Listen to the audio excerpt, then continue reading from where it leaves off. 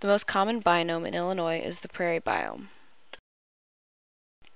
This biome can also be found in southeastern South America, Australia, South Africa, and across the Middle East.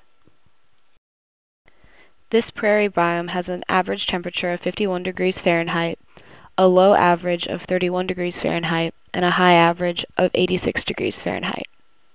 However, seasonal variation is found in this biome, with a winter low of 20 degrees Fahrenheit and a high of 35 degrees Fahrenheit, a spring low of 40 degrees Fahrenheit and high of 62 degrees Fahrenheit, a spring low of 65 degrees Fahrenheit and a high of 86 degrees Fahrenheit, and an autumn low of 42 and high of 64. The Illinois prairie receives an average rainfall of 2.99 inches annually and an average snowfall of 20 to 28 inches each winter. There are many plants commonly found in the Illinois prairie, including legumes such as soy, tall grasses, wildflowers such as daisies, ragweed, and Indian grass.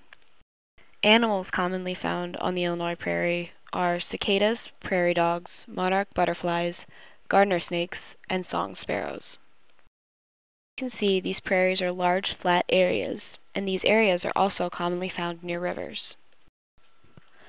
The black fertile soil found here is perfect for farming, but farming brings urban sprawl to stretch to these prairies and affects the habitats of plants and animals.